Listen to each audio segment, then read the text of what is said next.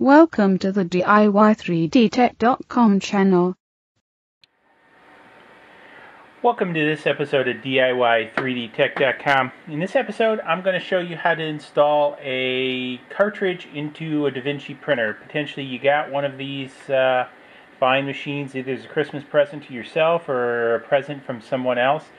And one of the things we did in an earlier video is we showed some tips and tricks with the cartridge. Now we're going to show about putting the cartridge actually in the machine and how you go about doing that properly. Now, a couple things that remember I mentioned from the previous one. Make sure you get understand the chip orientation and also the way that the cartridge goes into the printer. So the cartridge will go into the printer in this configuration for the the 1.0 version will go this way. I'll also show. I won't show the insertion of the cartridges, but I'll show the cartridges in a Duo and how they work in a Duo as well as in the 1.0. So this is kind of will be for both the 1.0 and Duo. So the other thing is you really don't want to be touching this. This is a bit static sensitive, so you do want to protect this chip. You notice I'm pointing to it, not touching it. So again, I think that's an important piece because again, most of the headaches for this thing come from that. So the other piece that you want to do is I showed in the last one having this lock mechanism in. There we go. So again, you want to lock it when it's in storage. You want to unlock it when it's not in storage. For the insertion into the machine, I suggest removing this because it'll fall out probably anyway when you go to put it in, and just set this aside and simply return it into the slot when you're done and lock it, when you're storing it. So in the last video we removed the plug. So if there was a plug there, that was this plug. We removed it from here. Take it out, throw it away. I didn't throw it away, so I wanted to just kind of remind everybody, take that out, unlock it, remove this.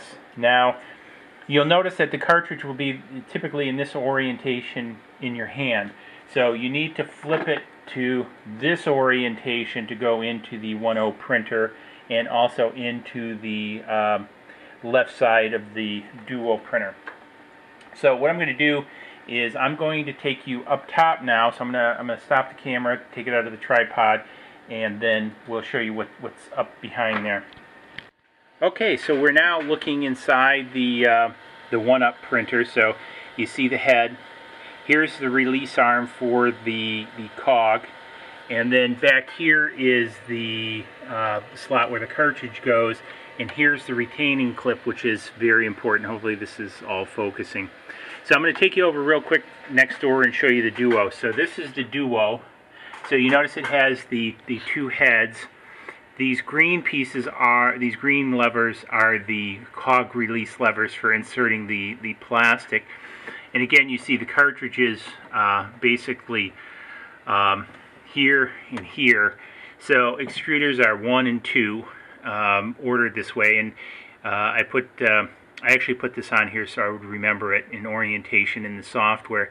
And again, what happens is the plastic feeds through these tubes, and we'll look at this on the 1-up, and you notice these clips are in place. What happens are these clips force the cartridges down and for the pins to make positive contact with the printer.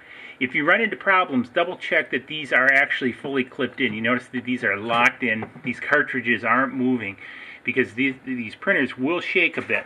So let's go back to the 1-up. So first thing we do is we remove this clip. I'm just going to set it over here on this side for a minute. You'll notice this is blocked out. The Duo and the 1.0s use the same case, and they just block this off. It'd have been kind of nice if they would have maybe left this and you could have had a cartridge in standby, but it is what it is. So again, we talked about the direction that this goes in. So this slides down. Again, make sure it slides all the way down into the piece. This 1.0 catches a little bit. And then what you want to do is you want to take this clip and you want to put this in here, and you want it to clip. You see it's clipped on both sides, and you heard it click. That's what's critical. Now the next thing you want to do is take and feed this plastic through this piece. Now the end of this plastic is a little bit chewed up. And notice I want to get this loop out here, so I'm feeding this plastic in, and it might take a little bit to get past this loop. Now you can see how it's fed very nicely out of the top of this into this. So you don't want to have any loops or anything back here where it's going to catch, and hopefully this is all focusing. So very important that it goes up this smoothly. Second piece, and you probably also noticed this, I'm going to cut back to the Duo real quick, how this the filament goes underneath the cable management system. Same thing here.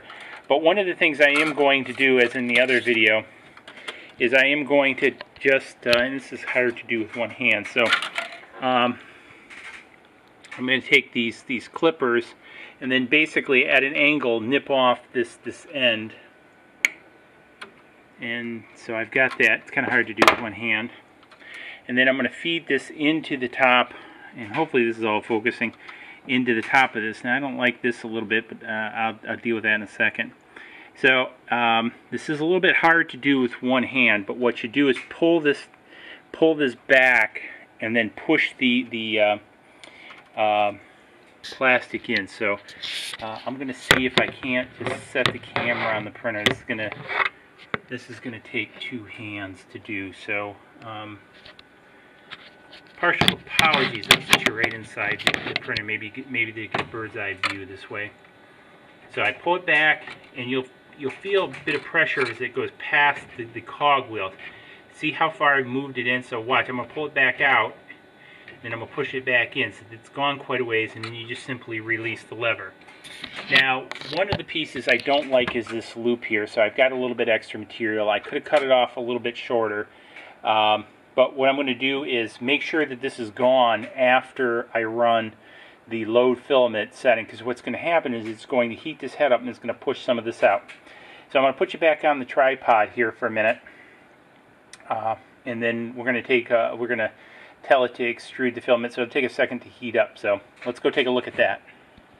Alright, so we're back at the home screen. So we pressed home, so we're at the home screen. We want to press OK for utilities. We want to press OK for change cartridge. And then you see we have load filament, and we want to click OK. So it'll load the filament. So now what's going to happen is the extruder is going to have to heat up. So we're going to have to go through a period of time. You can see the extruder heating up in temperature-wise. So what I'm going to do is I'm going to pause the camera, wait for it to heat up, and then I'm also going to readjust it so you can see what happens inside when this all goes on. Okay, so the extruder's heated up.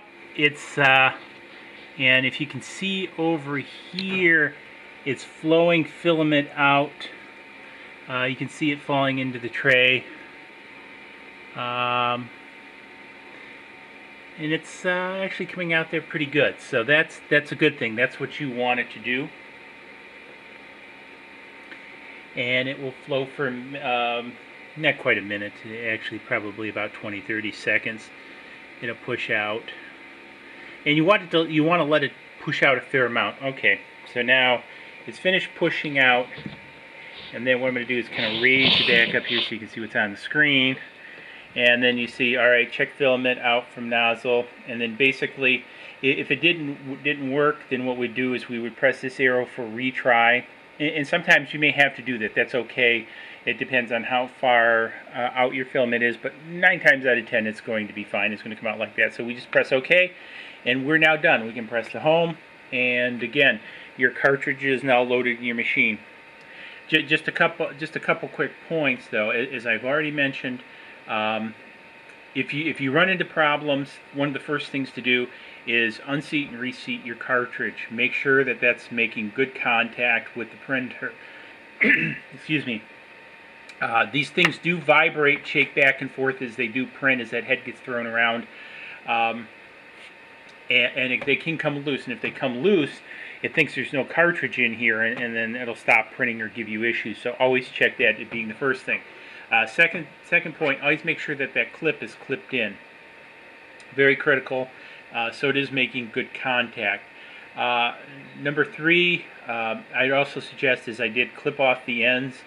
Even on a new one, I would clip off maybe about 3 inches of the end, because what happens is that end gets a little broken up and that kind of stuff.